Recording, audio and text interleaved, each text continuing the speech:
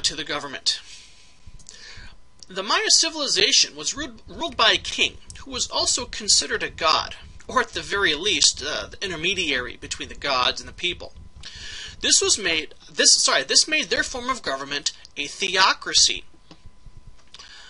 They did have city-states, so each of these cities that we saw in the previous maps had their own independent countries, country types, or city-states, as we've talked about before, though they worked together for trade and other purposes.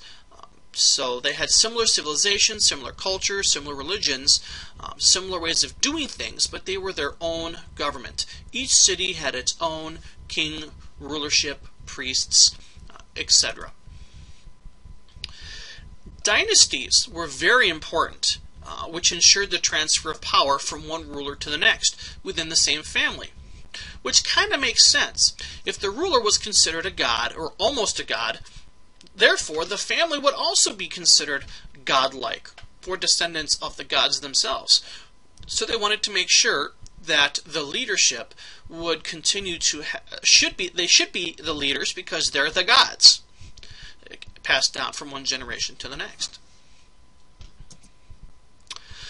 Finally, for government, the noble classes were near the top when it comes to their social class system. If you look at the top of this picture here, you'll notice that there's one person. That would be the king, obviously. Right under him would be the priests, the second highest group of people in this class system. Underneath that, the next two sections down would be actually the nobles and the commoners. And the final lower level would be the slaves, or the conquered people who had lost in battle. Alright, when we talk about religion, you need to know that these group of people were polytheistic. As we know, polytheistic simply means they had more than one god. Well, because they had more than one god, it was the job of the priests and the king to make sure that the gods were happy. And to do this, they would offer blood offerings. There is recorded evidence to suggest that at times they would sacrifice hundreds of people, one after the other, in order to satisfy the gods' need for food and drink. We'll look more about this into our DBQ in our next unit, which talks about human sacrificing, specifically with the Aztecs, but it's very similar to how the Mayans did it as well.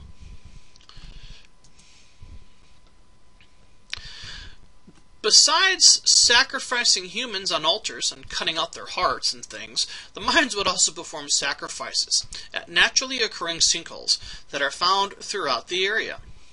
This one here is known as the Mayan Cenote.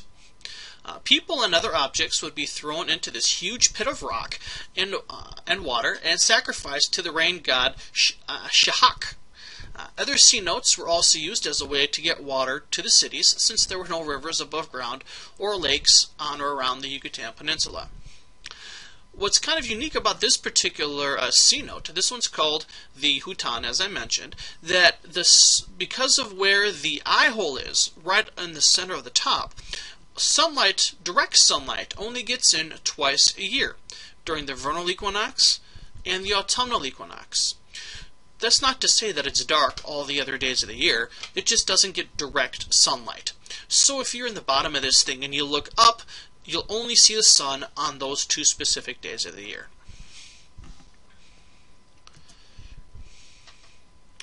Here we see a depiction of a human sacrifice. The person would be led to the top of the pyramid, where there is an altar. The person would be bound and killed.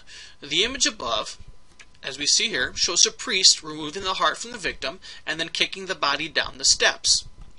Typically, this would be done by the Mayans by the nobles. They considered, their gods kind of thought that the nobles would be more of a sacrifice than if it were a peasant or a slave. So the higher authority, the more the gods will listen to you, because it's a higher authority, a higher level of the social class, which is different than the Aztecs, which we'll learn about later on.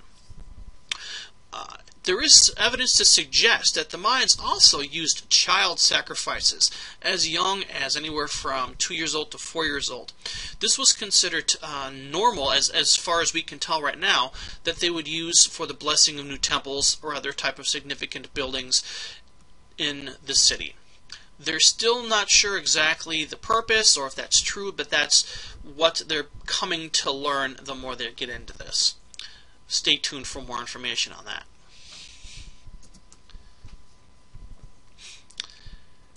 The Mayans have had many achievements during their existence. One of the biggest achievements that they've been able to do is they've learned how to keep track of time. So accurate were they were 0.002% off from the same time we use today. And they did this about 1,500 years ago. So these guys were extremely accurate with their calendar system. Back in 2012, if you remember, there was this whole scare about the end of the world. 2012, that the Mayans predicted that the world was going to come to an end. Their calendar indicated that nothing would continue on. Most educated people, though, realized that this simply did not mean that the world was going to end. This just meant that their calendar was done. Our calendars are over in 12 months. Their calendars were over in about 1,000 years. Well, since by the time the next calendar was up for being rewritten, the Mayans were already dead. Their civilization was gone. So nobody was really there to create the new calendar. So those people, those naysayers, those skeptics that were predicting the end of the world in 2012, sorry to say, I'm still here. Another achievement that we can talk about is a temple known as Temple 4. This is one of many temples that existed, but what makes this temple unique is the fact that it was 212 feet high. That is huge, considering the fact that they'd made this thing without any type of steel, iron, or any types of wheels. Okay, they had to do this all with manual labor, walking, dragging, putting it on their back, all these rocks. It was crazy. So the fact they were able to build this huge pyramid, this huge temple, was amazing with what they had to work with. And of course, you can't talk about a civilization without talking about their recreation and their entertainment. Like everyone else, the Mayans also had their sports. The most popular sport they had, we know today as simply the Maya ball game. This game was not used just for entertainment and for the fun of the spectators, but it was also used for religious purposes as well as settling any problems that other communities had with each other. Think of it this way. This ball game was a combination of soccer and basketball. I would encourage you to check the link. There's a cool video on the SLC site that kind of shows an example of how the game was played.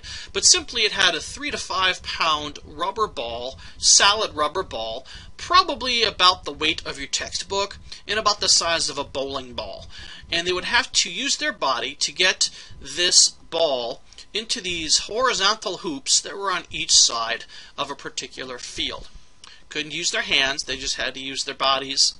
So on, as you can kind of guess, it was sort of like soccer, but they had to get the ball in the hoop like basketball. The game was obviously used for entertainment.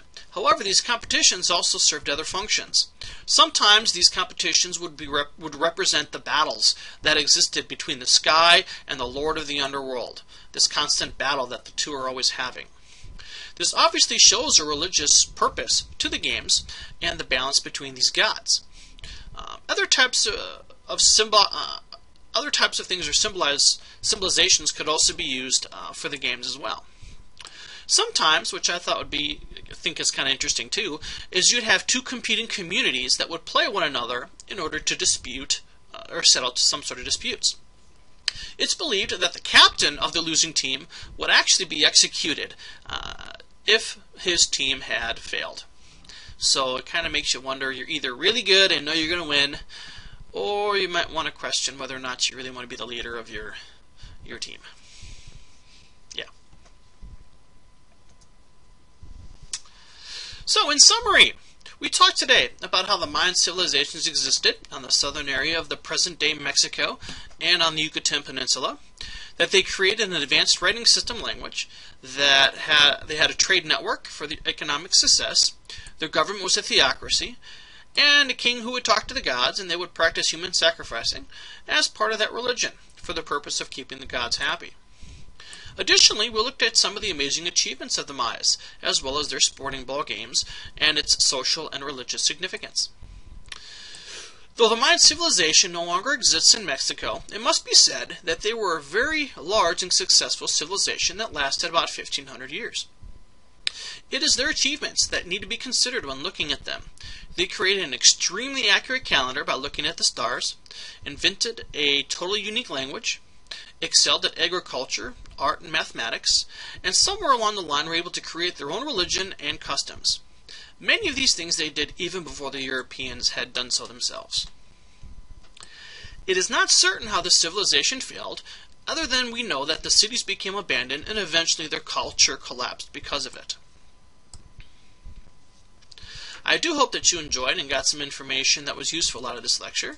And as usual, feel free to get a hold of me if you have any questions that need answer. I would encourage you to rewatch this video if you have some other questions or need to review the information that you might have missed. Or feel free again to look at the other resources that are available under the resources and checkup information on the SLC site. And with that, here's my reference page. I hope you found my information useful. And as always, continue to be awesome. Have a great day.